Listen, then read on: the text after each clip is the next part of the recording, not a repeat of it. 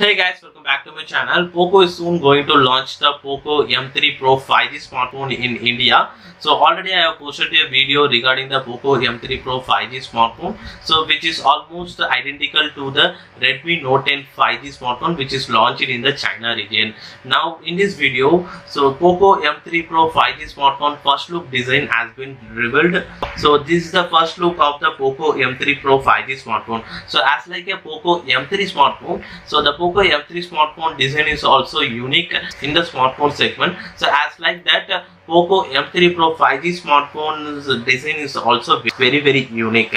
So the Poco M3 Pro 5G rear side camera module comes with the rectangular shape, and as like that, this time Poco M3 Pro 5G comes with a different design as like a Poco M3, but this time the design is actually filled with in the vertical shape, and there in the rear side it is actually equipped with the triple cameras. So one is a 48 megapixel primary, and in addition to that 2 megapixel macro and 2 megapixel portrait sensor is equipped. And moving on to the front, it is a punch hole style display, and inside the punch hole 8 megapixel selfie camera is given.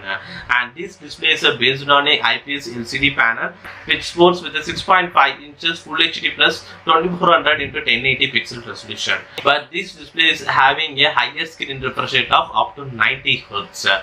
And moving on to its processor, so this is a 5G based smartphone. So it is equipped, so it is powered with the MediaTek Dimensity 700 processor, and it will be combined with the following configuration: 4GB plus 64GB, 6GB plus 6GB plus 120GB, and 4GB plus 120GB. And there might be a chance of any changes in the memory configuration. And apart from that, in terms of battery configuration, it powers with a 5000 mAh of battery with 18 watts of fast charging support, and supported with the USB Type-C port connectivity option. And in terms of security measure, so it comes with the side mounted fingerprint scanning and face unlock support. And this time this Poco M3 Pro 5G smartphone will runs on Poco UI based on Android 11 operating system. So generally Poco smartphone is also runs on MIUI UI based on Android 11 operating system, but this time Poco is bringing their own Poco UI. So Poco is actually registered the trademark for the Poco UI, but I think this Poco UI is almost identical to the MIUI.